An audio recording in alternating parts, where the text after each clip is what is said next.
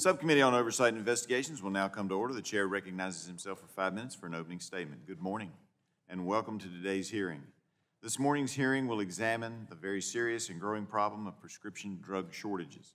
Americans need more reliable access to life-saving drugs. According to the American Society of Health System Pharmacists, we currently have over 247 active drug shortages. Between 2021 and 2022, drug shortages increased by almost 30%. It is unbelievable that in our great country, there is a shortage of drugs to treat childhood cancer. And that's just one example. It's even more galling when you consider that most shortages are in the generic drug space, where there should be competition. The median price of a drug in shortage between 2013 and 2017 was less than $9 per treatment dose. Generic drugs account for 90% of all prescriptions, but only 17% of drug spending. Generics are perhaps the only significant segment of our healthcare industry where costs have not increased faster than inflation. The generic pharmaceutical industry is plagued with a myriad of issues leading to drug shortages. We have an economic environment so unappealing to manufacturers that life-saving drugs are produced by one or at most two companies worldwide, often at unsustainably artificially low prices. There is a broad consensus that the root cause of drug shortages is a profound market failure caused by economic forces unique to the drug market. Middlemen, such as pharmaceutical benefit managers, PBMs, or group purchasing organizations, GPOs, do not care to look for ways to mitigate shortages. By one count, for every $100 spent on a generic prescription drug, $44 goes not to the manufacturer, not to the producer, but to a middleman. The three largest pharmaceutical benefit managers control around 80% of the commercial drug sales. The four largest group purchasing organizations control 90% of the medical supply market and have massive market power. They could help end drug shortages by prioritizing generic drugs availability and quality. Instead, they use their market power to force a race to the bottom pricing without consideration for quality or availability. Their contracts with generic drug manufacturers consist of a take it or leave it approach, leaving the generic manufacturer the option of either complying or losing access to the market. Many of them choose to lose that access and just go out of business. Over the past 10 years, the United States has seen dozens of generic drug manufacturing facilities close, and this shortage problem isn't limited to just closings. The typical generic drug has just 2 manufacturing facilities. We currently do not fully utilize the factories that we have. As Professor Sardella's notes, we only use about half of our current generic manufacturing capabilities. We now have fewer manufacturing facilities both in the U.S. and globally, and our supply chain has proven to be fragile and vulnerable to disruption. 40% of generic drugs are made at a single facility. Thus, even a temporary shutdown of a single facility triggers a shortage. We are also far too dependent on foreign countries for generic drugs and active pharmaceutical ingredients, or API, especially China and India. Our dependence on China represents a serious national security risk. China's new interpretation of its national security law may actually make FDA's already anemic inspection program in that country a crime.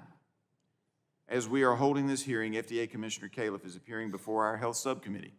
All too often, his agency has made drug shortages worse and left us more vulnerable. The FDA's response to shortages is to allow for foreign-made generics and API to come unfettered to the U.S. market. The FDA claims to be focused on collecting information, but it does not effectively use the information that it already has. We need an FDA that prioritizes applications from U.S. manufacturers and gives companies the flexibility to address shortages with resources based here. Solving drug shortages is going to require an all-of-the-above approach. Purchasers of generic drugs must incentivize quality and reliability in generic drugs, and we must always keep in mind the human toll of drug shortages. I look forward to hearing from our witnesses today who are working in innovative ways to help solve drug shortages.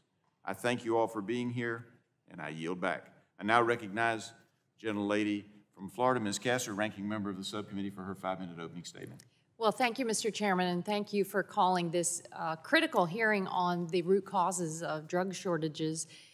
These drug shortages are becoming more prevalent due to a warped marketplace, and as witness Professor Laura Bray in her testimony stated, no patient should have to hear the words, "We do not have medicine to treat you." Drug shortages in America are at a 5-year high. In 2022, we experienced a 30% jump in the number of drugs in shortage. FDA has documented 136 drugs on its shortage list, and healthcare providers suspect the actual number is far higher. These shortages can last years, and some critical drugs have been in shortage for over a decade. The impacts of these shortages on our neighbors receiving cancer care, children, and their caregivers are incredibly upsetting because when drugs are in short supply, life-saving care can be delayed, can be canceled. Patients may be placed on medication that is less effective or more expensive. The cascading impacts of not receiving appropriate medicine can impair a person's ability to live a full life, to attend school, to work. Plus, it can lead to increased costs of care and more serious health complications like adverse drug reactions, increased hospitalizations, or even death. Children and their providers can be hit particularly hard by drug shortages. Children's hospitals often frantically respond to these shortages by scrambling for necessary and appropriate drugs. They have to devote additional staff time and resources to finding appropriate replacement drugs and determine the appropriate dosage for the replacement drug. Is it safe for children?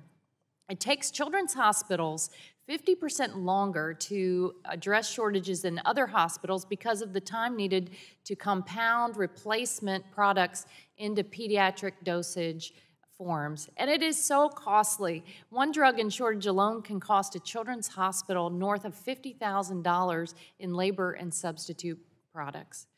So we've got to get ahead of these shortages before they happen so that our neighbors and providers are not blindsided and left scrambling to find workarounds. This past winter's triple epidemic of the flu, RSV, and COVID-19 were exceedingly difficult because shortages of basic medicine like Tylenol and ibuprofen ultimately got so severe that retailers began imposing purchase limits at the counter, sending parents searching multiple locations for medication to take care of their families. FDA took the action it could within its limited authority to ensure that more products were available for consumers, but the current haphazard approach of addressing crisis episode by episode is not working to give American families the certainty and the quality of care they need and deserve. So together, we need to require greater transparency from manufacturers about where they source raw materials for drugs. We know that 72% of manufacturers supplying the U.S. market with active pharmaceutical ingredients, or API, are overseas, mostly in India and China. And the percentage of APIs manufactured in those countries by volume may be higher. I sit on the Select Committee on the Strategic Competition between the U.S. and the Chinese Communist Party, and API manufacturing is another example how over-reliance on raw materials from China creates real-life risks to the well-being of Americans. Greater transparency will help us better understand where we need to shore up the domestic production and invest in new technologies.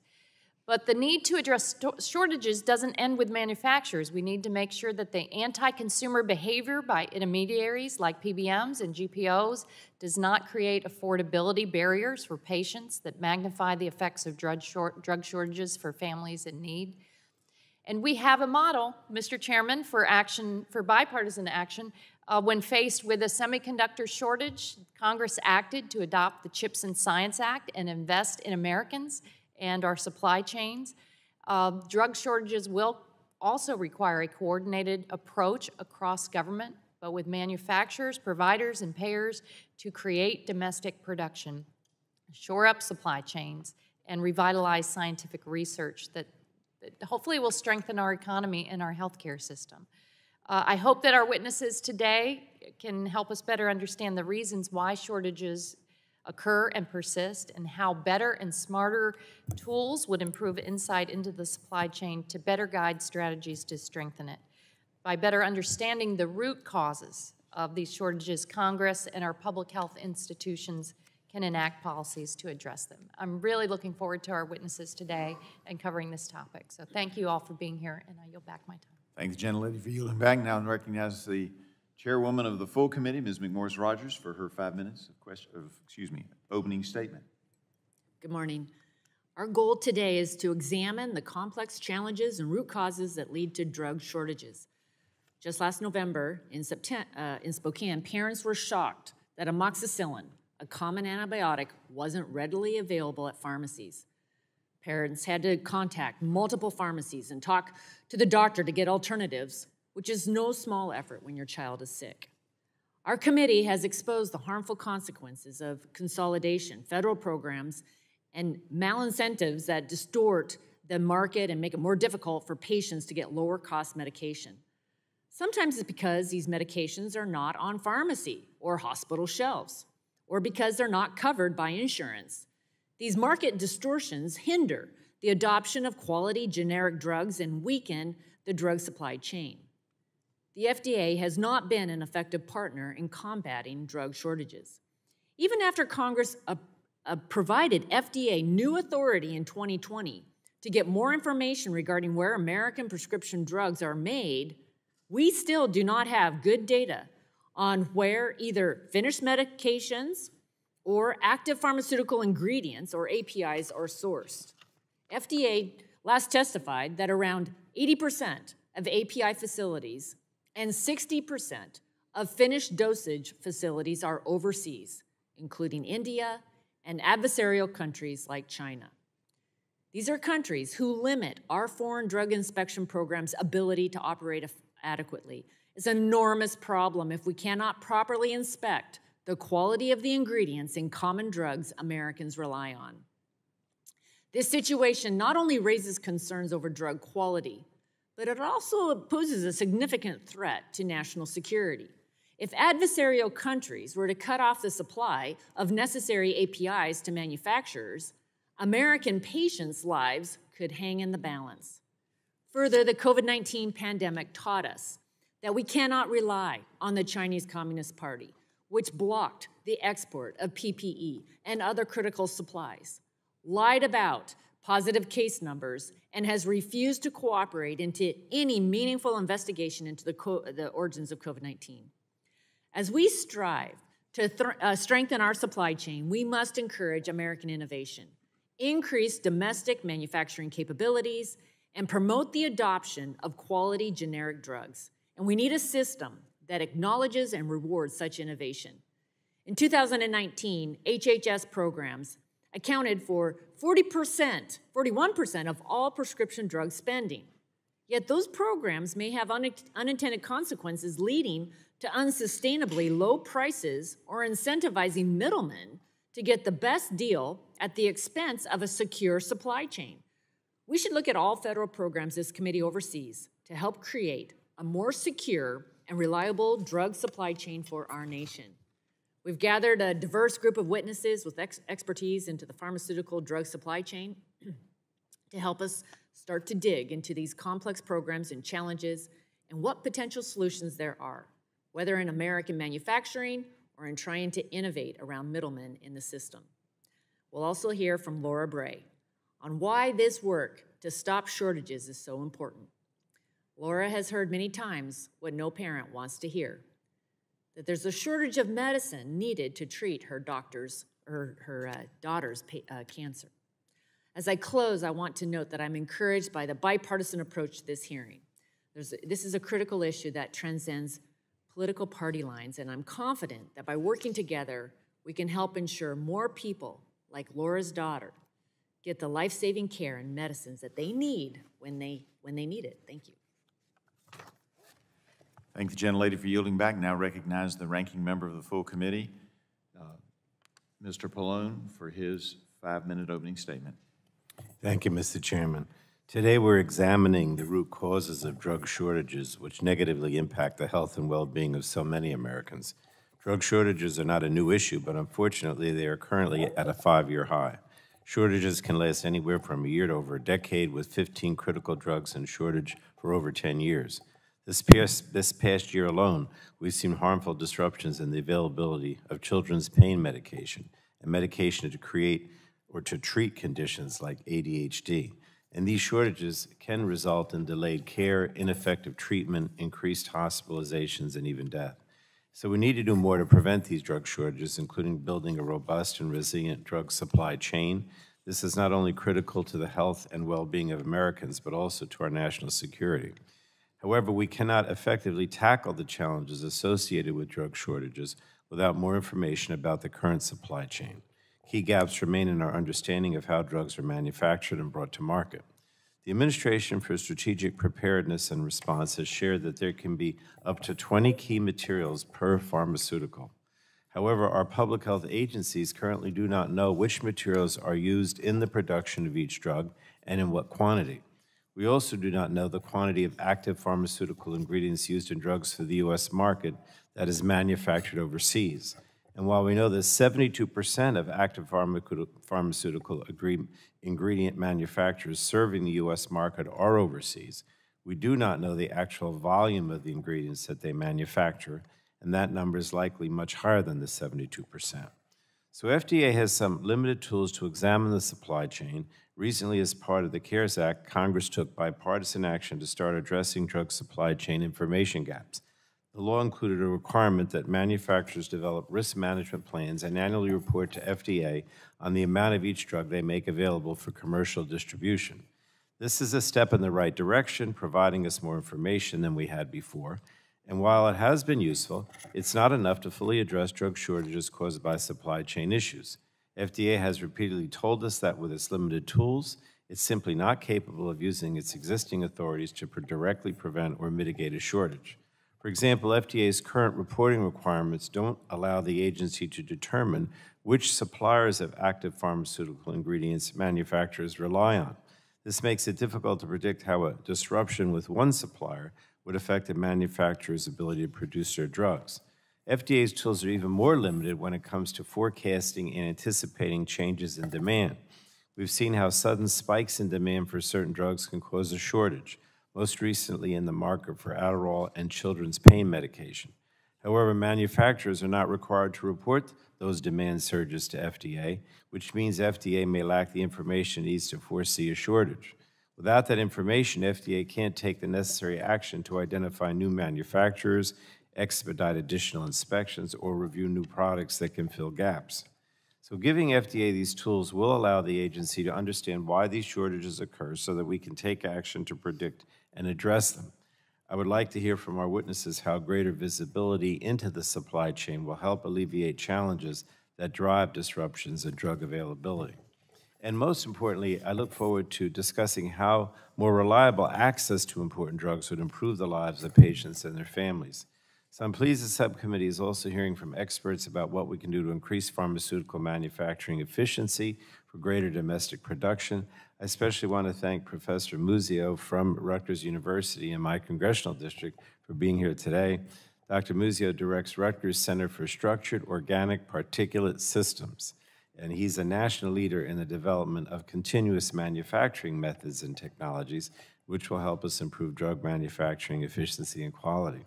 Dr. Muzio was also instrumental in supporting passage of my legislation, the National Centers of Excellence in Advanced and Continuous Pharmaceutical Manufacturing Act, which President Biden signed into law last year. And that law empowers the FDA to partner with universities around the country to further develop continuous manufacturing technology, which will hopefully strengthen domestic pharmaceutical manufacturing and help prevent future drug supply chain shortages. So thank you for being here today, Dr. Muzio. Thank you to all the witnesses. And with that, Mr. Chairman, I yield back. I thank the gentleman for yielding back. That concludes the members' opening statements. I remind all members that pursuant to committee rules, the members' opening statements will be made a part of the record. We want to thank all of our witnesses for being here today and take the time to testify before our subcommittee. Each witness will have the opportunity to give an opening statement followed by a round of questions from members.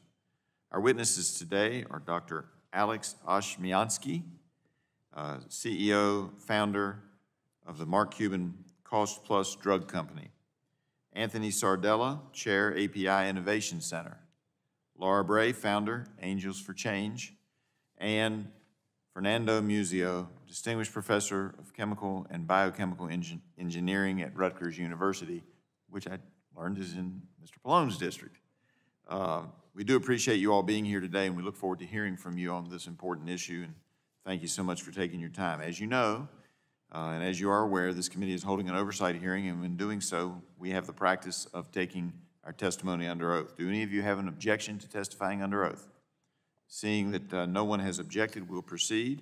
Further, you are advised that you are entitled by counsel. You're entitled to have counsel present with you pursuant to House rules. Do any of you wish to have your counsel present with you today? All right, seeing that none have desired to have their counsel with them, would you all rise and raise your right hand, please?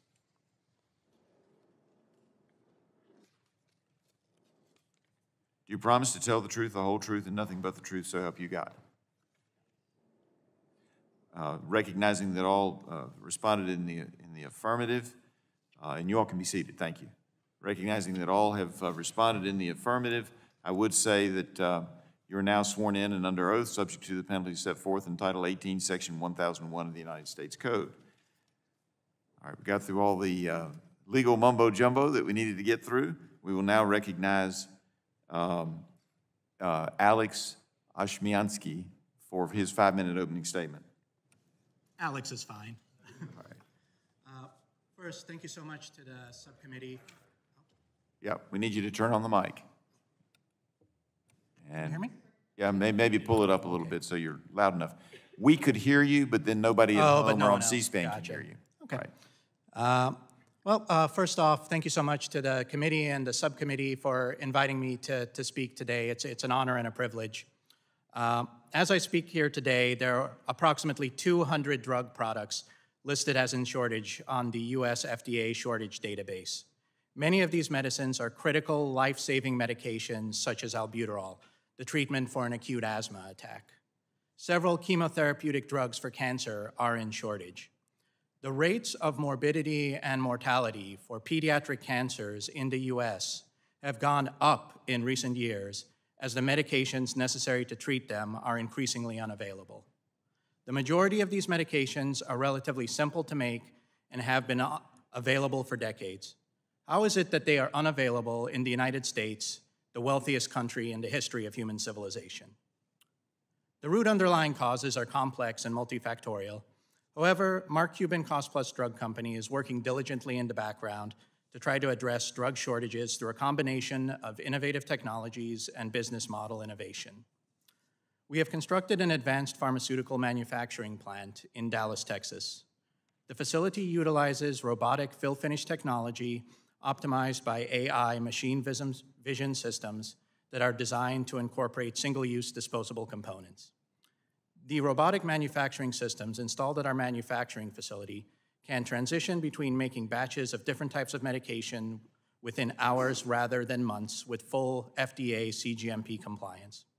This allows us to very rapidly pivot from making one drug type to another in order to address pharmaceutical drug shortages as they arrive. In principle, we can have a new manufacturing lineup in 4 hours. In combination with a regulatory strategy as a 503B compounding site, we are very rapidly able to pivot from making a shortage drug product with full compliance with FDA regulations. In addition, within the next few months, we will be launching Mark Cuban Cost Plus Wholesale, which will enable independent pharmacies, clinics, and hospitals to get access not just to our products, but products from any pharmaceutical manufacturer at a true, transparent price. This will enable us to ensure distribution of products outside of the conventional distribution oligopolies. Our pilot manufacturing facility is currently completing its validation process and is expected to begin commercial sales later this year. It has an estimated capacity of between 1 and 2 million sterile doses of medication a year, either pre-filled vials or syringes. Initial products will include pediatric chemotherapy agents, lidocaine, and essential ICU medications. However, we will be nowhere near meeting the national demand for these products. Mark Cuban Cost Plus has also drafted preliminary designs for a much larger facility based on similar technologies that would hopefully be able to alleviate the majority of acute drug shortage issues in the United States. We believe such a facility would cost approximately $300 million to construct based on current estimates.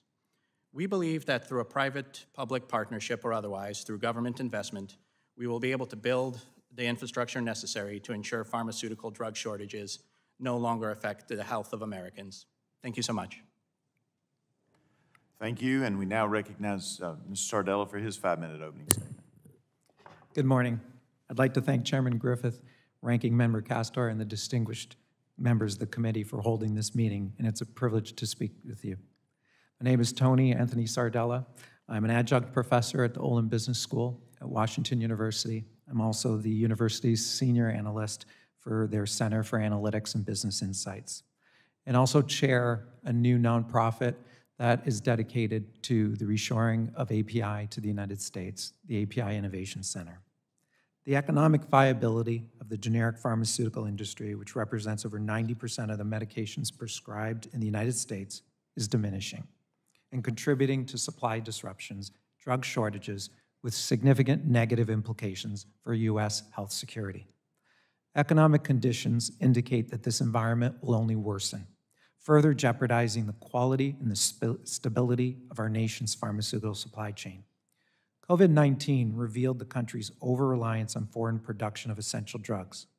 My research revealed that the United States has no domestic base supply for approximately 83% of the top 100 generic medicines prescribed in America. These are highly prescribed medicines such as cardiovascular, atorvastatin, and lisinopril that many patients leverage and rely on every single day. The principal driver to strengthen our health security and keep our nation's drug supply chain secure is economics, not just logistics. We must address the economic instability of the generic pharmaceutical market. We must expand public and private partnerships and incentivize domestic drug manufacturing. Generic drugs are commodity products, and because they are substitutable, price becomes the dominant factor in any type of market competition. Since 2016, the generic industry has experienced price erosion greater than 50%. An average high-volume 30-count bottle of medicine is now less than $1.50, the equivalent of 5 cents per tablet.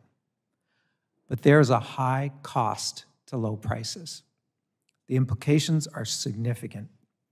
Reduced earnings lead to cost-cutting and reduced ability to invest in new product development, factory maintenance, and innovation. The economic pressures facing generic manufacturers are contributing to increased quality and compliance risks, as they are unable to expend capital to address FDA warning letters, evidenced by greater than 1 in 4 prescriptions in the U.S. are filled by a company that has received an FDA warning letter in the last 26 months. No single entity can solve this complex problem and challenge to strengthen our domestic manufacturing. It requires a coordinated approach between the public and private sector. It involves, first, the de-risking of the adoption of advanced manufacturing technologies that will make the U.S. manufacturing globally competitive. Second, it involves leveraging existing available generic manufacturing infrastructure. In September last year, I published a study that revealed that of the 37 U.S. generic manufacturing sites surveyed in my research, they were producing at just half of their annual production capacity. And by repurposing the existing idle manufacturing base, 57% of the U.S. manufacturing sites could be operational in 1 year, and 86 within 2 years, which equates to 30 billion capsules and doses of essential and critical medicines within a 2-year period. Third, several market-based solutions exist to foster industry investment in domestic manufacturing and ensure a long-term sustainable U.S.-based supply. The driver of price erosion for generics is the inability to differentiate on product quality, a dimension of market competition in virtually every other market. Quality price trade-offs can be addressed by creating transparent quality scores that enables competition on the dimension beyond only price while incentivizing manufacturers with strong quality. Leveraging the buying power of the federal government, which accounts for approximately 34% of total healthcare spending in the United States, with sourcing policies that favor and incentivize domestic manufacturing or manufacturers with strong compliance records, which is a practice already employed in Germany, Brazil, India, and China, is another important instrument to incentivize US-based manufacturing. Improving provider reimbursements for US-made generics and realigning preferred drug list formularies can also drive incentives. I'd like to thank the committee for your time and the opportunity to share my research, data, and perspective pertaining to the pharmaceutical supply chain and drug shortages. Thank you for yielding back, and now recognize Ms. Bray for her 5-minute opening statement. Good morning. I'm Laura Bray, Chief Changemaker at Angels for Change, a volunteer-supported organization on a mission to end drug shortages. I appreciate the opportunity to speak here today and represent the patient voice. Thank you for your leadership and bipartisan work to prevent and end drug shortages. 4 years ago, my husband Mike and I were sitting in a hospital room when our child Abby was diagnosed with leukemia. At that moment, we became caretakers while our child began to fight for her life. We were told we were lucky that this leukemia, unlike many other pediatric cancers, has a cure. A miracle protocol, a cocktail of drugs given in certain time frames, but leading to very successful treatment. The doctors used these success numbers, above 90%, to provide assurances, but also to alert us that compliance was the single most effective thing as her parents we could do every day for her survival. With our trusted physicians, nurses, care team, and child life specialists, we became a team using every tool available to ensure our child's compliance of this cocktail. When a child doesn't want to take her meds anymore, when they can't take the pain of being poked and prodded again, when they lose their hair, when it's just too much, we all focus on the importance of the medicine for their survival. I was sitting in a hospital room with Abby when I first heard the words, "We don't have the drug needed today, it's on shortage." My Abby, our fierce middle child, caught it right away and said, "I thought I needed this. Does this mean I die?" Before that moment, I didn't know our pharmaceutical supply chain was broken. I had the same questions she had. I told her the only thing I could. We're going to try to find it. With no experience, using my background as a business professor, the help of friends and family, and Google, we successfully found the medicine. But it didn't end there. Abby's protocol was impacted by a drug shortage again, and then again. 3 life-saving shortages in 9 months, different drugs, different root causes. It wasn't enough that my 9-year-old had to consider her mortality because of cancer. She also had to consider it again because our supply chain was not making enough medicines of the drugs I told her would save her. This experience haunted me, and I began to ask questions about how common it was for patients to experience something like this. I was surprised by how easy it was to find the answers. 20 years of research outlining this drug shortage crisis. There had been calls to actions. There had been hearings like this, going back many, many years. If we had these answers, why did my child and our family have to go through this? It was such a cruel place to find ourselves. I knew no patient should have to go through a search again alone, so with my friends and family, joined in the mission, we launched Angels for Change in 2019, becoming the only patient advocacy organization with a mission to end drug shortages in the United States. And almost immediately, patients began to call. Eventually, hospitals began to call too. I connected with members of the supply chain. We learned from each other. I asked the members to become change makers with me.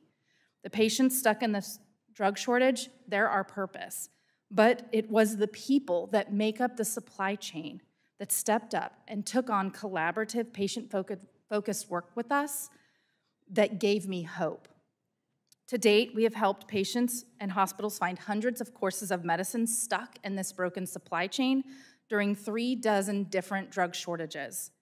Proactively, we foster stakeholder collaboration to build resiliency, convening members at our summit and helping to launch the End Drug Shortages Alliance, which now has 162 supply chain members ready to do this work.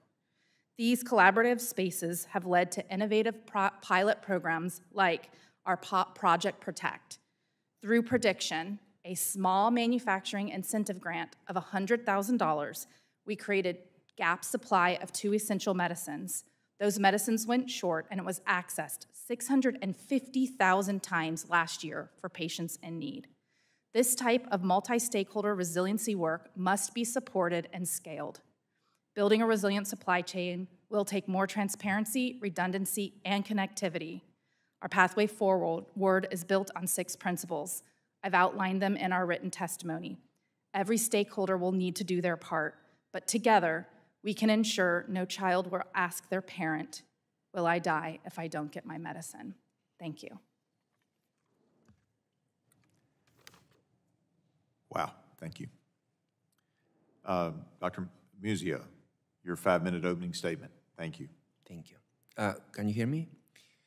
So, Chairwoman Rogers, Chairman Griffith, Ranking Member Pallone, Ranking Member Castor, members of the subcommittee. My name is Fernando Musio. I'm a distinguished professor of chemical and biochemical engineering at Rutgers University, and I'm the director of CSOPS, which is an NSF engineering research center focused on developing pharmaceutical products and processes. I greatly appreciate the opportunity to appear in this hearing to talk about the root causes of drug shortages and also share some views on how advanced manufacturing could help mitigate this problem.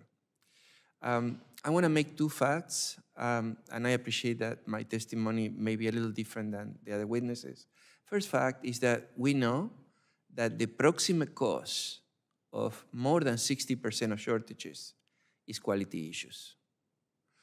Whether those quality issues are caused by economic reasons or something else, but quality issues cause the majority of the shortages. The second fact is that advanced manufacturing methods can improve quality and quality control, and therefore may help reduce the incidence of some of these issues. Let me explain why. In the traditional batch manufacturing approach, a manufacturer takes a large amount of ingredients, say 500 kilograms, puts that into a process unit, implements the process, then the material moves to another piece of equipment and another piece of equipment, and after several steps, is used over many hours to make a large number of product units, let's say 1 million tablets or 1 million vials. And then they take 10 to 30 samples from that 1 million tablet batch, send them to the lab, get results, assume that those results are representative of the whole batch, and make the decision to release the product based on those results. The process is time-dependent. Things are changing as you are going through this particular traditional process, and that can affect the quality of the product over time, and this provides also a very limited opportunity to observe product quality. In contrast, continuous manufacturing is capable of much better quality control. First of all, the ingredients come into the process at a fixed ratio. They move gradually but continuously from process unit to process unit, but we keep the process very close to steady conditions so that every portion of material experiences the same process. There is only a small amount of materials in the process at any time, but for every small portion of material, we monitor quality in real time. And this allows us to diagnose quality issues in real time, exclude faulty material from what's going to be dispensed to patients, and minimize quality failures. Where are we in implementing this? Well, we started 17 years ago in our center. There were other efforts at the same time. We established a full ecosystem of industry, government, and academia, attracted over $120 million in funding for this work, and we built and demonstrated the first continuous manufacturing line that operated in a full state of control, and then supported Johnson & Johnson and other companies in commercially implementing these technologies. In more recent developments, and I want to give credit to the FDA for this, the FDA Emerging Technology Teams has accepted 42 proposals for continuous manufacturing review. They have actually, as of March, approved 13 continuous manufacturing applications. Direct compression, which is the most common type of continuous manufacturing, has now graduated as an emerging technology. They led the approval by the International Conference on Harmonization of what is called Q13, the global guidance in continuous manufacturing. And we have collectively built widespread consensus, including the US government, through multiple administrations, that advanced and continuous manufacturing could be part of the solution. Now, this also produces an important opportunity for our country. Given the advantages of continuous manufacturing, we expect that there will be hundreds of billions of dollars manufactured by continuous manufacturing. We can agree that we would like that manufacturing to happen in the US. Now, this is feasible and it can be done in a sustainable manner because continuous manufacturing requires less unskilled labor, which, because that kind of labor is cheaper in other countries, has been one of the reasons why manufacturing moved to those other countries. However, it's important to recognize that the implementation of these technologies requires knowledge, requires training, and requires access to infrastructure. We expect other developments in the next few years. For example, we expect that we will be able to implement what we would call advanced batch manufacturing, where we will use many of the techniques developed for continuous manufacturing, now adapted for batch, to be able to inspect 100% of the product stream so that every single product unit is analyzed in real time and faulty product is sent to scrap. We also expect that we're going to expand continuous manufacturing to generics, over-the-counter products, manufacture of active pharmaceutical ingredients and intermediates, as well as injectables, including biologics. And that we will use similar methods to create other advanced technologies such as distributed manufacturing.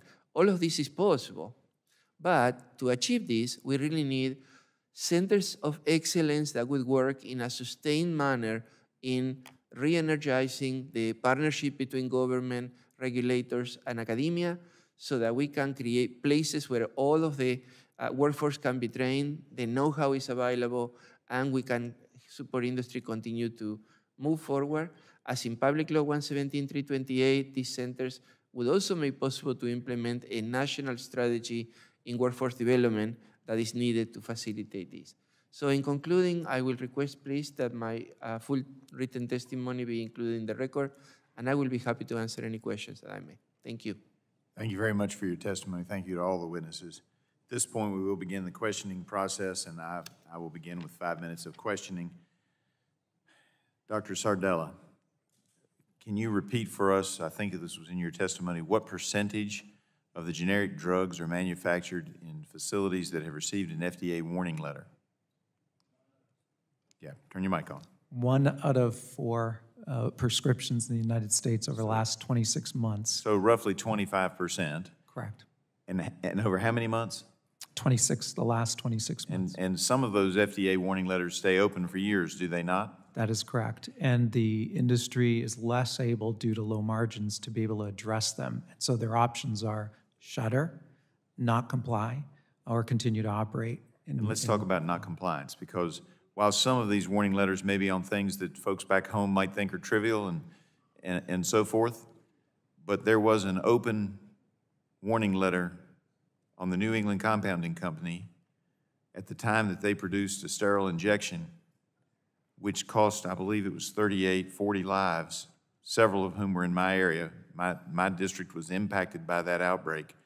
And that was a warning letter because people were trying to cut costs. And so I want folks back home, and I think you would agree with me, that when you have 25% of your generic medicines being manufactured under a warning letter, most of it's not going to be a big deal. But some of it might be a big deal, and this is a concern that we need to take as a nation. Would you agree? I agree, Chairman. In that spectrum, there are very much warning letters that don't imply any type of safety issue, but there's also those that do, and those are significant and have dire consequences. Yeah, and that's my concern here, is that, you know, in our race to save a few pennies here and there, we're sacrificing both availability that Ms. Bray talked about and quality. All right, back to my real questions, the ones that I had prepared in advance. In your white paper, Dr. Sardella, you wrote that it's unrealistic to fully move our API sourcing and manufacturing onshore. Instead, you propose the U.S. API industry should achieve a minimum level of self-sustainability. Explain that for me. We've done some research that estimates the cost to bringing the top 40 prescribed medicines and the top 40 essential medicines. We feel this would begin to stabilize the U.S. supply chain, reshoring those productions to the United States. Our estimates that would cost less than $2 billion, which is less than 1% of our total spend on pharmaceuticals for those generics, and allow us to have greater certainty and control of our drugs, knowing that the APIs are the clinical part of the drug that allows it to be create therapeutic. So, and would you agree with me that it's likely if we were to do something like that, that then that would also encourage other folks to maybe make some more APIs that weren't in the top 40? That's exactly correct. If we can think of them, we use at the API Innovation Center the construct of critical and essential.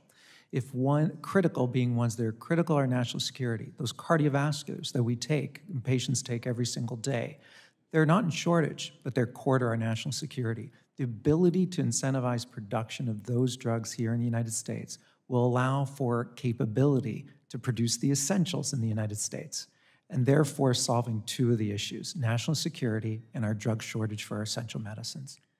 All right, you also talked about supply chain challenges and how that is exacerbated by inflexible regulations. Could you expand on that? And are there lessons we can learn from our experience in moving up the speed on COVID-19 that we should look to extend? Well, I think on COVID-19, there's some efforts to allow for greater inspections of different facilities to allow for better quality to be produced.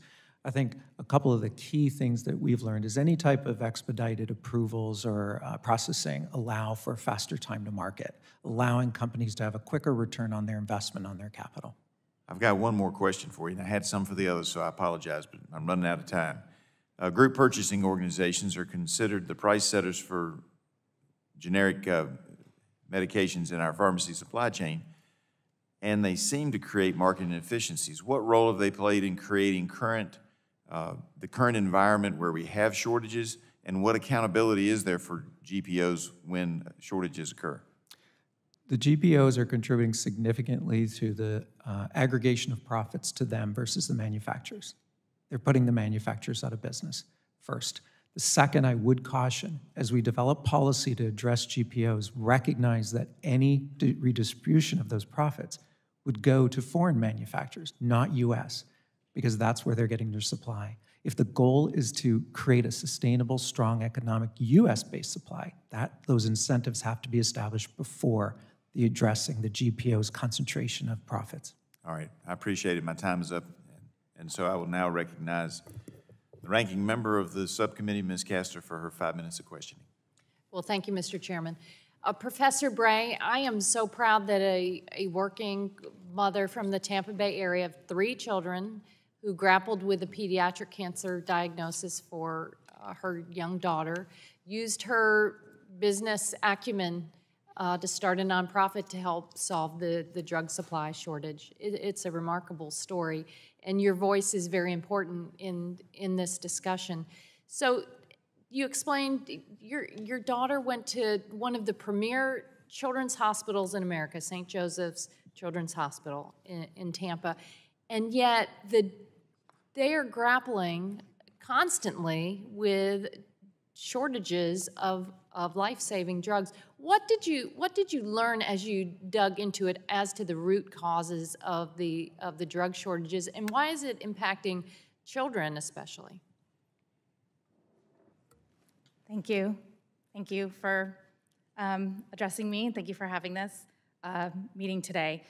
So first, pediatrics are uniquely vulnerable to drug shortage because we're a smaller patient population. And when you have a broken marketplace, the smaller samples will always fall out.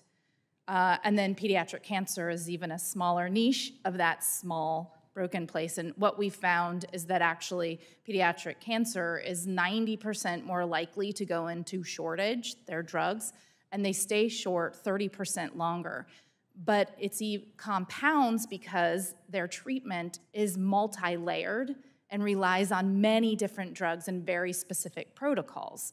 So 1 or 2 drugs, in short, can have drastic problems to a pediatric cancer diagnosis. what we have found, both initially when we navigated the supply chain for my own child, but then as chief change maker at Angels for Change, we navigate this crisis for patients and hospitals all the time. I like to say, the 4 Ps were stuck here at the bottom. That's the physician, the pharmacist, the purchaser, and the patient. We're the consumer of these goods, and we do not have a lot of power during a time of disruption. And so together, we can navigate this crisis a little bit better and be a unified voice. And so one thing we have found is that collaboration during a time of drug shortage would really help. This marketplace is deeply fragmented. Everyone, I think, talked about transparency today.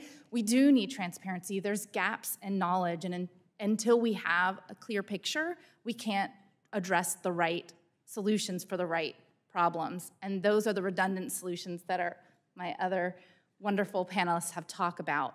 No one solution is going to fix this. It will be multi-layered and redundant. But to do that, we have to be connected as an entire supply chain. All members must be at the table. There is a space for all of us, especially the patient. So you did this, you mentioned in your testimony, you actually initiated something called Project Protect, where you just dived in and tried to actually create a certain supply chain for certain drugs and shortages. How did that work? Why was it left to you without much help from government agencies that should be helping? Well, I think there's a role for scalability of innovative programs that have been working already, for sure. So Project Protect, there's a lot of discussion about whether prediction can ever fix this, and I believe it can. Any healthy supply chain, we're in the world of blockchain and AI. That's the stuff I talk about in my business classes. And why wasn't this supply chain, in the new millennia of supply chain management? And so I was like, we've got to start with prediction. So we got to prove that. So we used prediction and said, what drugs do we think might go short? We picked 2. There's a lot of work underway on prediction. I encourage that work to be scaled. And we then went to a small onshore manufacturer, a 503B, like Alex talked about, and said, what would it cost you and how much time would it take to ensure this for the American people if it did go short? They surprised me by saying about 60 days and $100,000. I said, each? And they said, no, for both. So I wrote a grant and signed an agreement with them and told them, be ready to supply if it goes short. It did go short. And these drugs were? Pardon? The name of the drugs? It was potassium chloride and sodium chloride, and it was accessed 650,000 times last year during a time of shortage. So it didn't stop the disruption. What it was gap supply, efficient, flexible gap supply that was incentivized by the marketplace in a public-private partnership. I think this is a model that can be duplicated over and over and over again to protect the American people during a time of disruption. And then we do need to do all the work to help eliminate some of this disruption that the rest of my colleagues have talked about. Thank you, Professor. Thank you.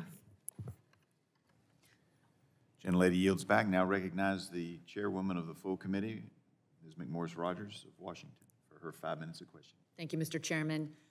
Wanted to start with Dr. Alex. In your written testimony, you describe how a PBM will negotiate rebates and then keep a percentage of the rebate negotiated.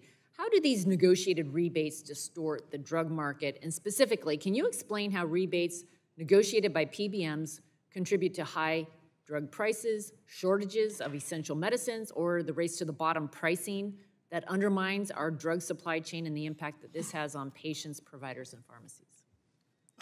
Sure thing. The PBMs, I kind of think of them in my head as payment processors, sort of similar to Visa or MasterCard. And many years ago, they realized, hey, we're processing all the payments. We can negotiate for drug prices on behalf of the people we're processing payments for.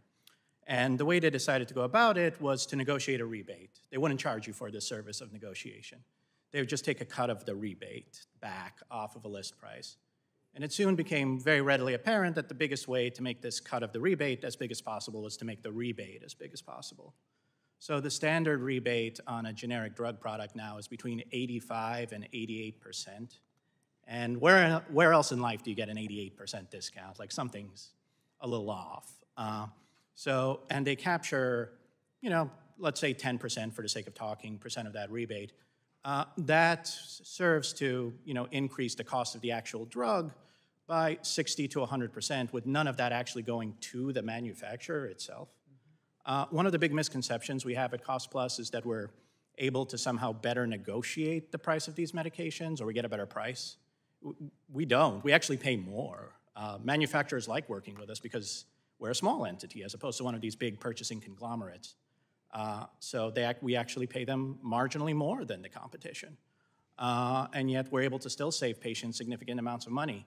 And that 88% discount, let's say, that can be just an average. We've seen much more extreme discounts, or rebates rather. So imatinib, the chemotherapy agent, has a list average wholesale price, the generic, of $10,000 for a month's supply. Meanwhile, we sell it at our website and again, paying more than other suppliers for $30, about $30 for that same month's supply. And the actual adjudicated cost, so the actual price patients pay, we see at the counter at like CVS or Walgreens is $2,000, $3,000 for a month's supply. And that's not going to the manufacturer. So it's just extreme distortions in the way drugs are paid for. Thank you for that.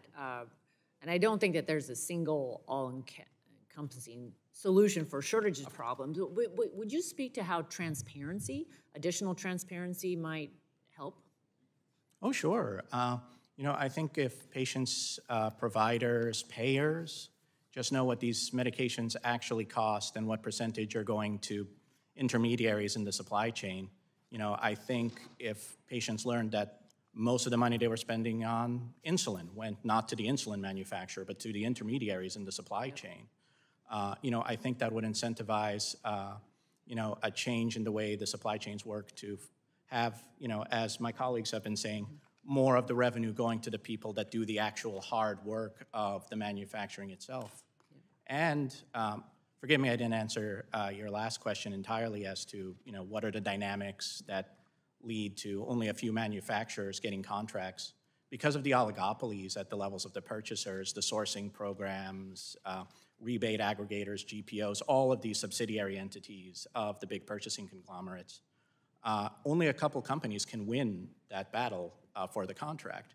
And say there's 12 manufacturers, if only 2 or 3 win the contracts, the others have no incentive to keep their supply chains open. Thank you. So if we just create an open marketplace where, the manufacturers themselves can compete on quality. Thank you. I'm running out of time here. I had, and I wanted, Dr. Sedella, I'm gonna have to ask others to address you. I wanted to give Ms. Bray, you started talking about the potential of public-private partnerships, and I just wanted to give you my remaining time to just hear some more about the potential to help solve this problem.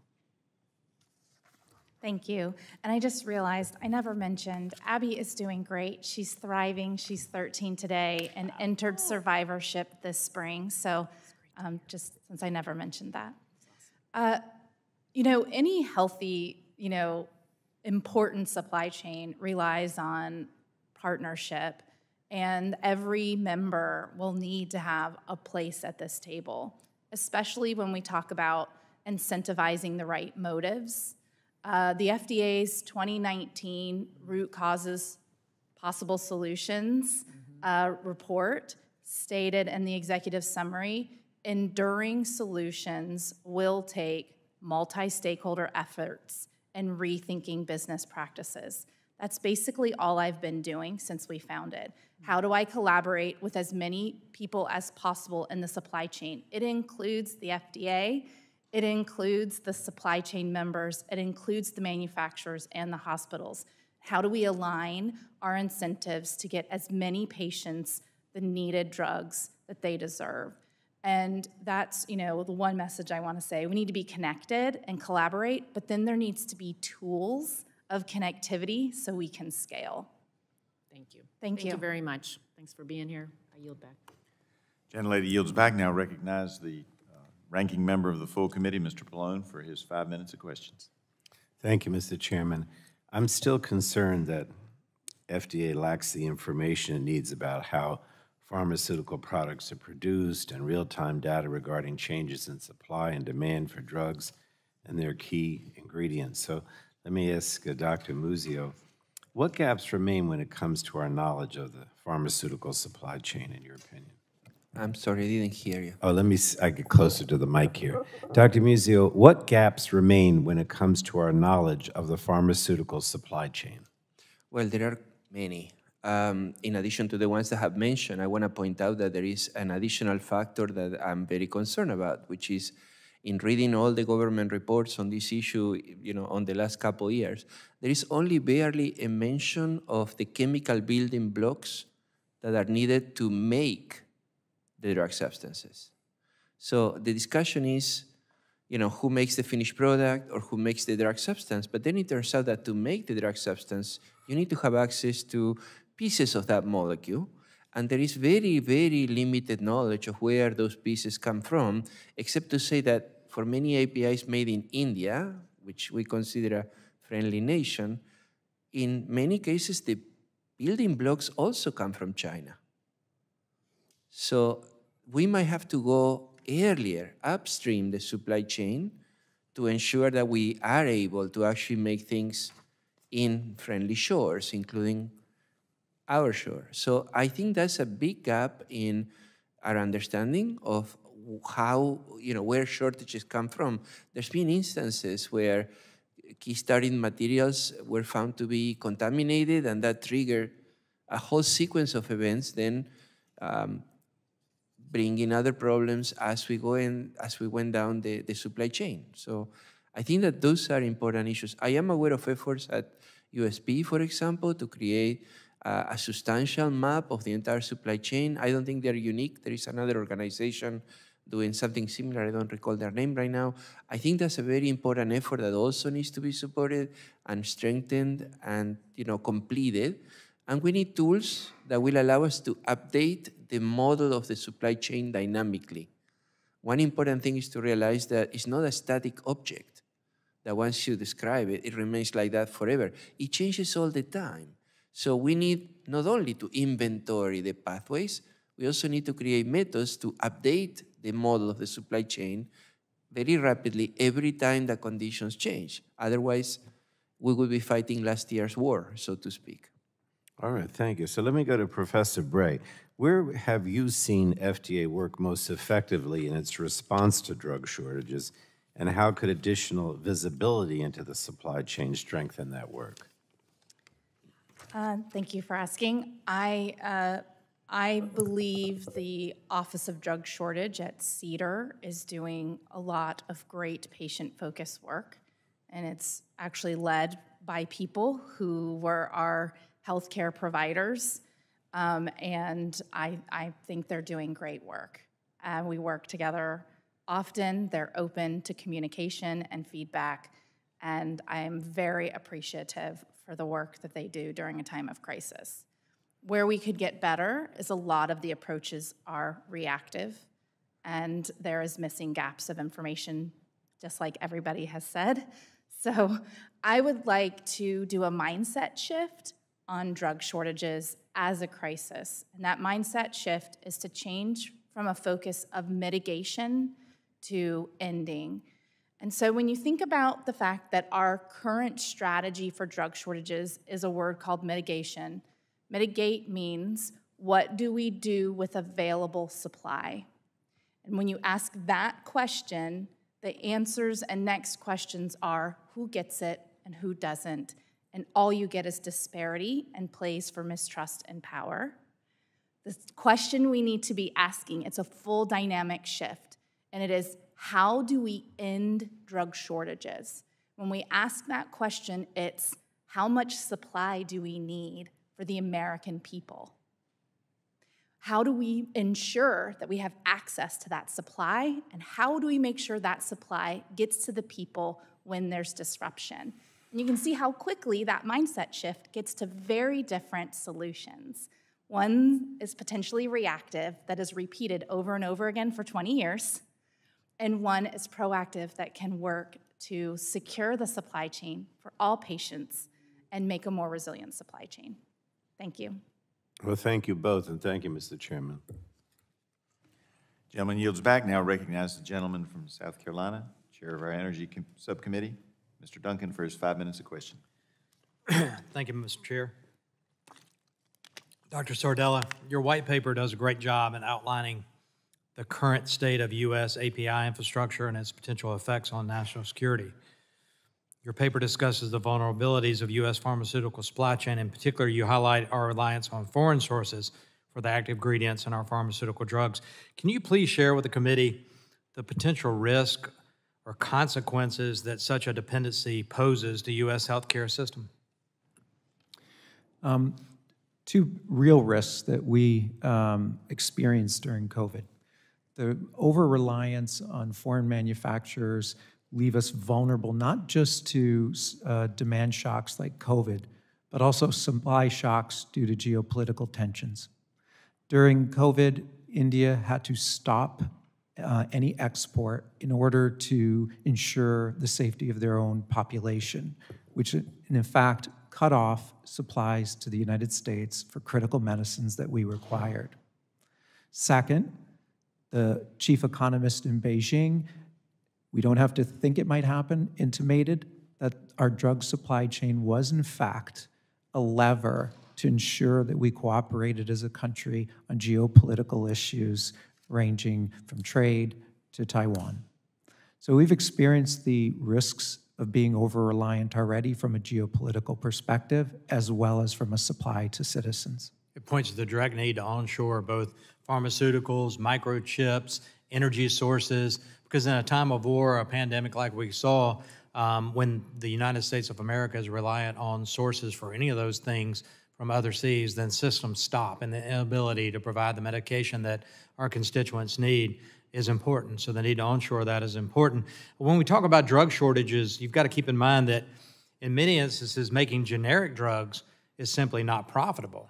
So we'll shift to generic. In those situations, the manufacturer does not have the resources or economic incentive to invest in manufacturing those products to keep them on the market, especially if it's a loss leader. So could you speak with the passage of the Inflation Reduction Act, which is a misnomer, is it possible that brand products selected for negotiation have generics in development? And if a drug selected for negotiation makes it harder or less profitable for generics to come to market, could we see an increase in the shortages? Well, first, in regards to the shortages from over-reliance, the strategy should not be to just move the same type of manufacturing to the United States to produce them at economic low profitability or losses. It should be to leverage the advanced technologies that Fernando mentioned, such as continuous flow, that allow for significant cost reductions. The API Innovation Center is focused on a series of oncology drugs. We took a crisis oncology, the drug called lomustine, built a consortium of innovators who had developed new novel techniques to produce it using continuous flow, existing manufacturers with capacity to produce it here in the United States on behalf of the Glioblastoma Foundation. It also engaged with critical entities such as Emerson that makes the control systems. It took numerous stakeholders. The impact of that is a 90% cost reduction on a drug that now all of a sudden becomes feasible to manufacture in the United States for the Glioblastoma Foundation. So it requires very much technology to do that, to compete long term.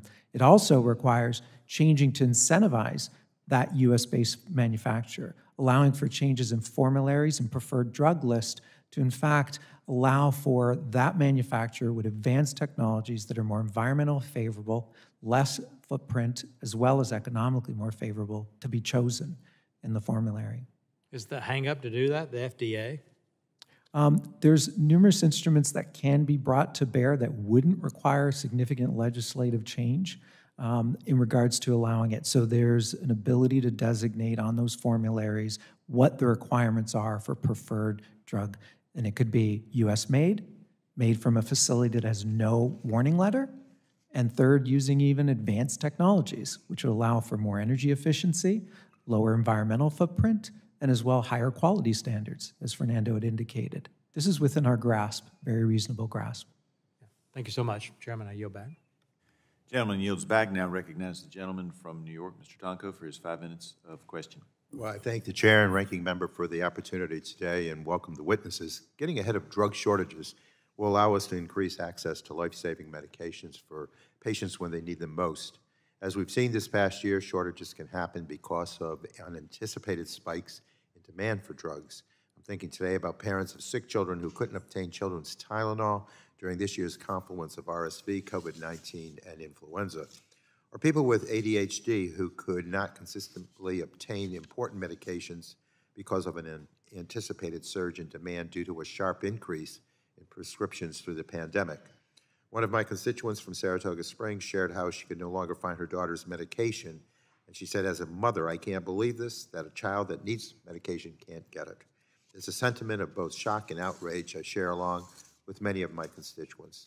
My understanding is that without more drug information about the demand for drugs, we don't know how much production is required to meet that need. For example, a study in 2022 from Brandeis University found that there was a shortage of naloxone, a critical drug used to reverse overdose, in nearly every U.S. state. The study found that the shortage was in part created because there was no comprehensive data on how much naloxone was needed and who was using it. So I want to be sure our agencies have all the tools they need to be able to accurately gauge demand fluctuations so that we know where we need to fill in gaps. You noted in your testimony, Professor Bray, that FDA currently has limited visibility into spikes in demand for pharmaceutical drugs. Why is having greater visibility into that demand for prescription drugs so important, and what would having that information allow FDA to do? Thank you for asking. Well, I think we've spent a lot of time talking about the supply side issues of this crisis, but there are demand side issues. And just because we fix the supply side issues doesn't mean patients are going to get equal and disparate-free access. So we at Angels for Change spend a lot of time making sure available supply onshore is in the right place at the right time instead of stuck somewhere in the supply chain. So it does, we are blind a lot when we don't know what's happening with spikes of demand. The entire supply chain is. And so when we throw in a potential solution based on old information, what happens is that solution actually works, but then a spike of demand makes it fail, and then it builds additional distrust in the entire supply chain. So I do think I often am flying blind about what's going on with the demand and where the actual drug is, and it is a very laborious, non-economies of scale process built on a painstaking network of American people who care, like emails and phone calls. What are we doing? Where is it? This is unnecessary. We could have, but it's not just the information, it's what are we gonna do with it? What's the tool we're gonna do to make sure people have access? And then you got to the beginning part of your question was actually about Adderall and amoxicillin. It's the information before then. Those were predictable. There were people who are subject matter experts who knew those things were happening, who tried to ring those bells well ahead. And some of us put in some safeguards because of them. And so we need data that leads to prediction so that we don't have disruption. And that's the key. And just like my colleague said, there is amazing work being done. We have many times worked with USP and their medicine supply map. They are doing unbelievable work mapping the entire global supply chain. It isn't effective until it's used to solve it for the American people. Thank you. And Dr. Ashmayansky, you in your testimony share that the manufacturing systems used in your facility can transition between making batches of different medications within hours when it usually takes months. How would collecting greater insights into unanticipated demand allow facilities like yours to respond in a nimble and agile way to a shortage? Oh, sure. So the longest lead time item for our manufacturing is not really switching over to supply lines, it's sourcing the active ingredient. So our plan is to have a portfolio of active ingredient of the drugs we anticipate will go into shortage, send them to independent laboratories for quality and safety testing. That process takes a few months. Once we've done that process, we don't need to repeat it. But if we can anticipate what the drug shortages are predicted to be ahead of time, we can have that API in our portfolio ready to go. Thank you so much. And with that, Mr. Chair, I yield back. Thank the gentleman for yielding back. Now recognize the gentleman from Texas, Mr. Crenshaw, for his 5 minutes of questioning. Thank you, Mr. Chairman. Thank you for this hearing, and thank you to our witnesses for being here today. It's an important subject. You know, when in the Houston area, just outside my district, Texas Children's Hospital, 80% of their patients are impacted by drug shortages. That's the whole hospital. They currently have 101 medications on back order, 350 medications on allocation, where they're limited in the quantity that they can produce. 8 of these are chemotherapy agents that are used in first-line treatment of pediatric cancer. So I want to, in as little time as possible, because this is a much longer conversation, but Mr. Sardella, I want to figure out how the supply chain looks with active pharmaceutical ingredients in the best way that we can. 85% of APIs are from foreign countries. 60% of our finished dose forms are from foreign countries.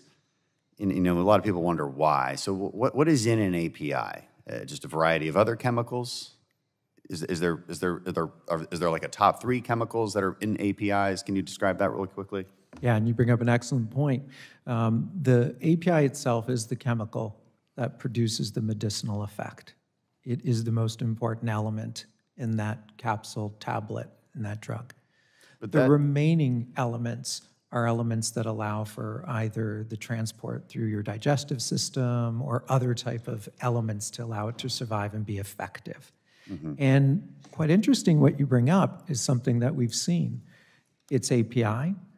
Even we've heard capsules or the caps of a bottle will be in shortage and have a supply chain challenge, which may prevent, we always think of just the active, but all these other areas, the incipients, et cetera. Yeah, but I want to focus on APIs for a second. So an API is a chemical, but it's a chemical made up of other chemicals. Correct. Right? And where do those other chemicals come from? Oh, okay. Yeah. You know, and go ahead. Yeah, so we are reliant on what would be called starter materials. And these are the original chemicals that allow us to make those APIs. Majority of them are carbon-carbon, carbon-nitrogen, carbon-oxygen bonds. They're the foundational elements. To build a sustainable API, we need to also allow for the creation of starter materials here in the United States. And this is, I do have a point to this. So those starter materials are widely available in the United States. Mm-hmm. Right, they're generally derived from petrochemicals. So like benzene, which is like a natural gas-derived chemical, is used to make ibuprofen. Mm-hmm. I didn't know that. We have a lot of natural gas and benzene. Like these are easy base chemicals to get. So we are exporting these base chemicals to other countries so they can make the APIs, so they can send back those APIs to us to make the more advanced drugs, the final product, and we complain about our supply chains. What is stopping us from cutting out that middleman? Is it a policy issue? Is it a market issue? What's happening there? It would be having economically viable domestic API manufacturers that can be the purchasers of those starter materials. Okay. That would be the key to its consumption and use here in the United States. Nobody has had that business idea? Well, the APIs, a majority of the generic ones are not economically viable to produce in the United States, and so they've been offshored. And so that demand, that U.S. domestic demand... Why aren't they economically viable? What do they state as their reasons for not opening up shop? Yeah, they'll cite lower labor costs as one reason. They'll cite economies of scale, government incentives that these other countries have received to build their facilities. Even right now, India is subsidizing new facilities being built so that they wouldn't be reliant on. Well, in a very short amount of time, we did get a lot out of you, so I appreciate it. But I want to move on, please, to Laura Bray. Thank you for being here with Mother's Day coming up and the problem we have with especially cancer drugs for kids.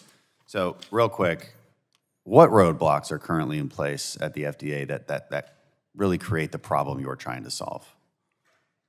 What would be your top three? Or one? So, I mean, I think part of the problem here is this is a very, very large risk solution for any one member to take on, right? So there are a lot of barriers everywhere. There's not just barriers in one member.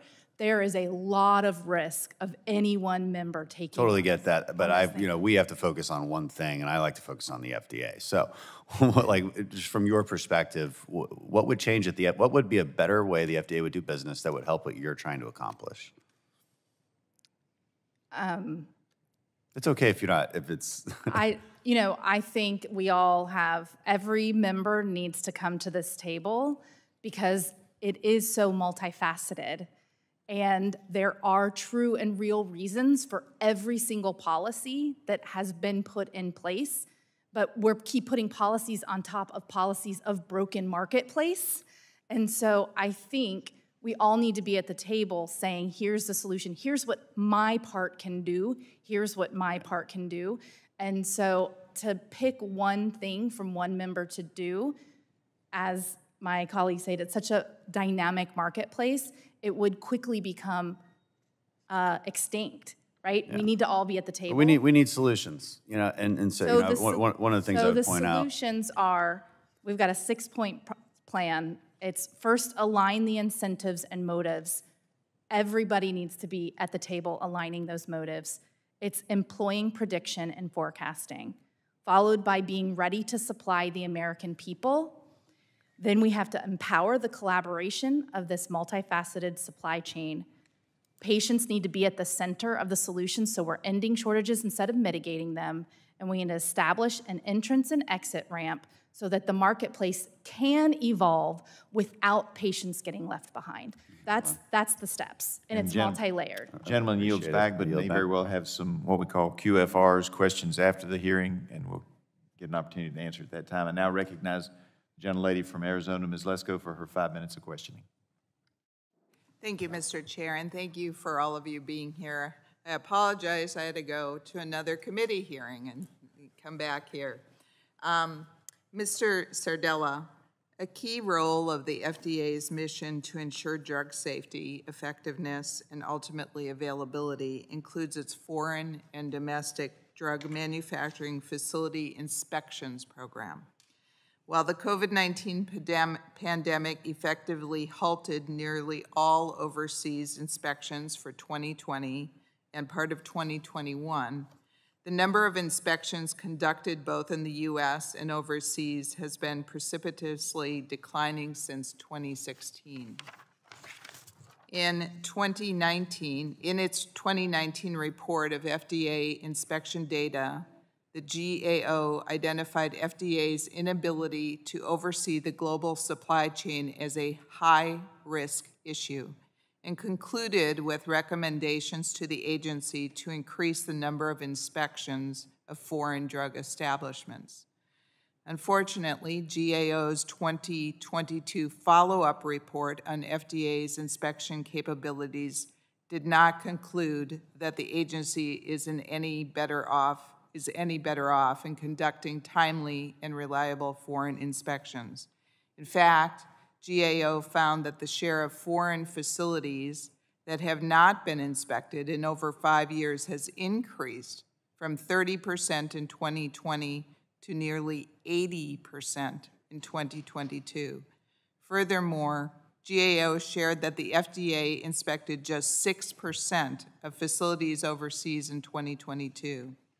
Given that most U.S. drugs and APIs are manufactured in foreign facilities, this raises serious concerns with FDA's ability to ensure the quality and availability of human medical products manufactured overseas. So my question to you is, how critical are timely and effective inspections of both domestic and foreign manufacturing facilities for ensuring the security of our drug supply chain? They're absolutely essential for us ensuring the quality and the safety of the medicines that U.S. citizens consume. They're also extremely important in ensuring the stability of the market, because through those inspections, the ability to understand which manufacturers are complying, which manufacturers are delivering on quality manufacturing processes. And then the next element there is incentivizing that, rewarding those that don't have any warning letters for decades and decades, as opposed to those who in fact would. The ability to make that distinction on quality is to have a robust inspection, auditing process that allows us to make those distinctions, both to ensure the market is stable and to allow for safety of the medicines. I agree, and I think most U.S. People would be surprised at the low number of inspections that are going on for the drugs that they are taking each and every day, and foreign drug makers. This past December, the President authorized $10 million for a pilot program to increase the number of foreign inspections at the FDA. However, the agency has cited challenges in the agency's ability to recruit and retain investigators as a major factor in the delay or dereliction of timely foreign inspections.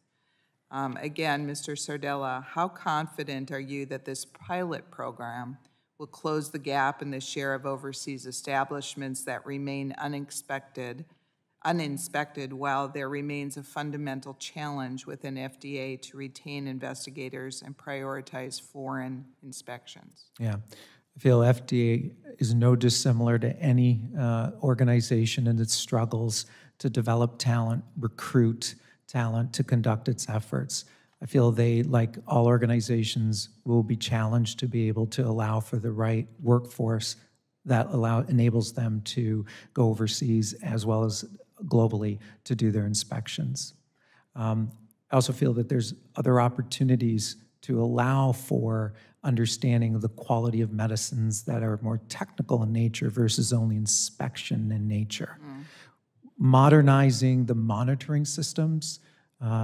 Fernando had talked about the new emergent advanced manufacturing technologies, control systems that monitor the productions every second as these medicines are produced. Those will allow inspection and observation without being at the facility, only through data transport in real time every second. Those will be very transformational capabilities that we should look into and enable the FDA to utilize and leverage. Thank you, and I yield back.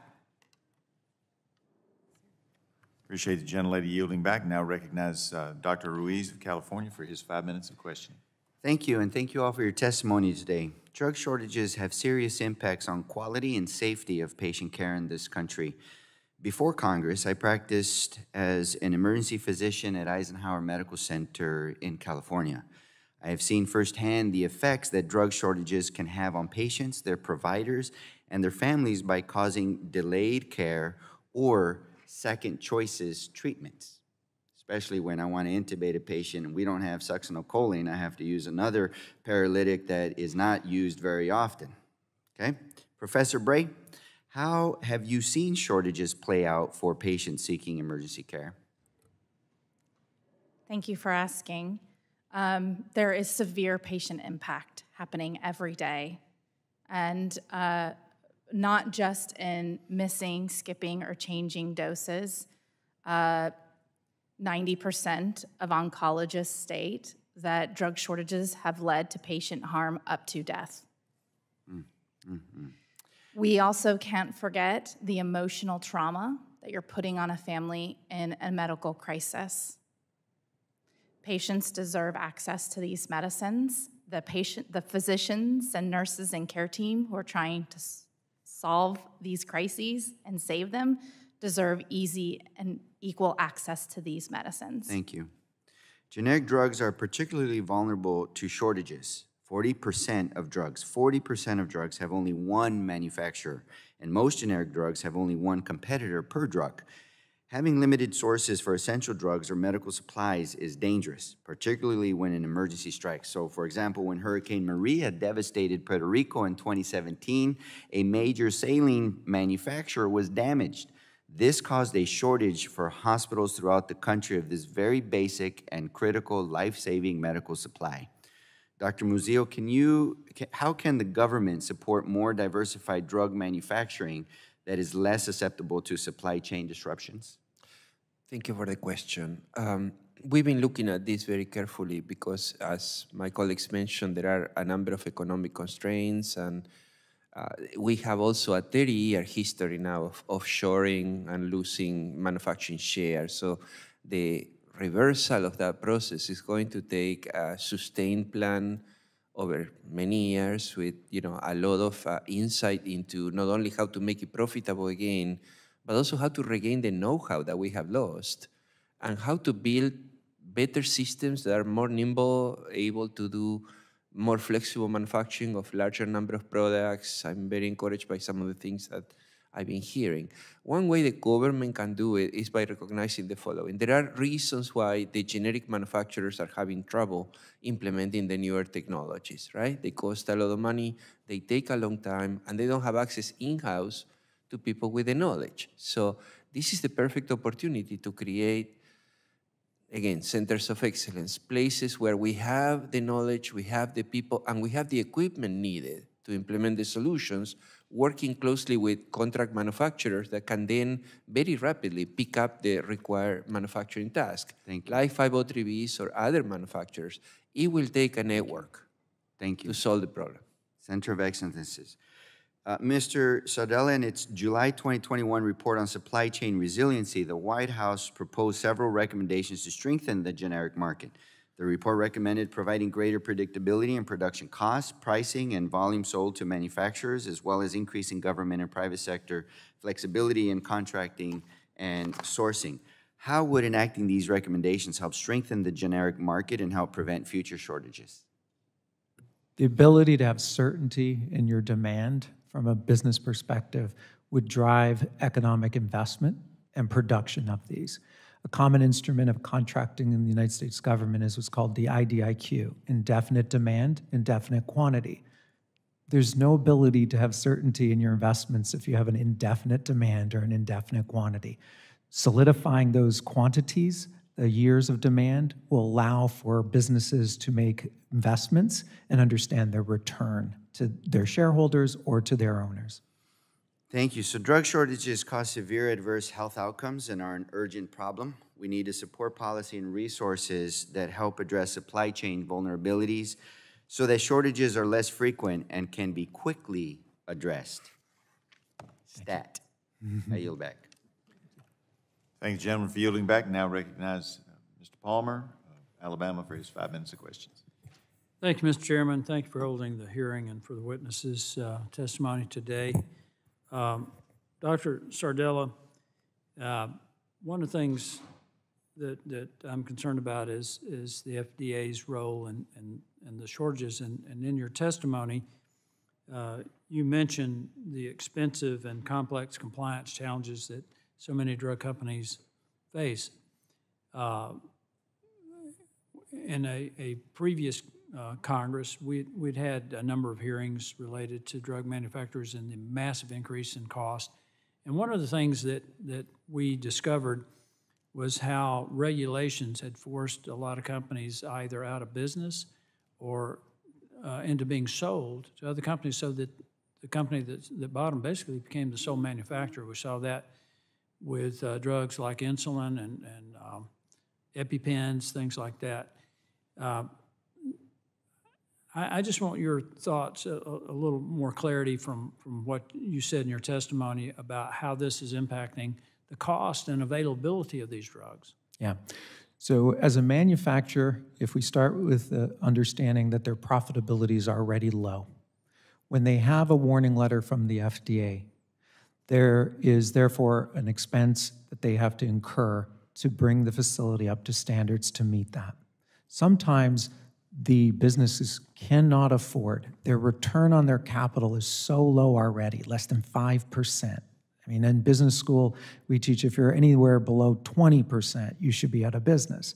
So then when you couple the request to have to comply, the facility will shutter. They will not make the investment.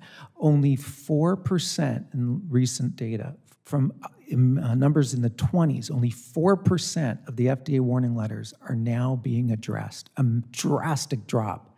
And that's a result of their inability economically to resolve them. So the facilities shut down.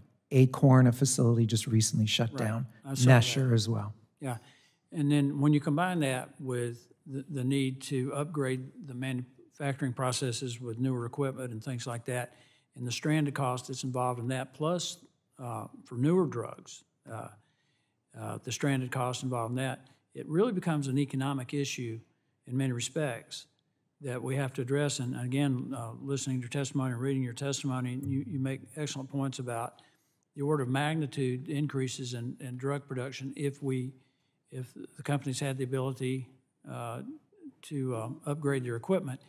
Would you think that incentives or tax credits, things like that, would be helpful to companies? Incentives, very much. One, we have an example, the API Innovation Center is working with the state of Missouri. State of Missouri is funding the de-risking of their adoption of new technology. So what we've done as a nonprofit, we've procured the new advanced manufacturing technology, developed it, and are placing it in existing Missouri manufacturing. Manufacturers that have been there, some for 100 years, some new ones for 30 years, and some for just 10 years. And that now is being able to bring supply for cancer drugs like lomustine and a suite of additional 6. In some respect, those incentives de-risk the adoption, very effective. The one element of the tax incentive is when you have an industry with such low profitability, tax incentives are less effective than creating certainty of demand by changing formularies. You set me up perfectly for where I want to go with this, and this is a little different direction, Mr. Chairman. Because in 1996, the Clinton administration repealed Section 936 of the U.S. Internal Revenue Code, which provided tax incentives for drug manufacturers, and it had a devastating impact on the pharmaceutical industry in Puerto Rico. And what people don't realize is that of U.S. territories, and including the states, Puerto Rico, even today, still manufactures more pharmaceutical products than any state, including Indiana.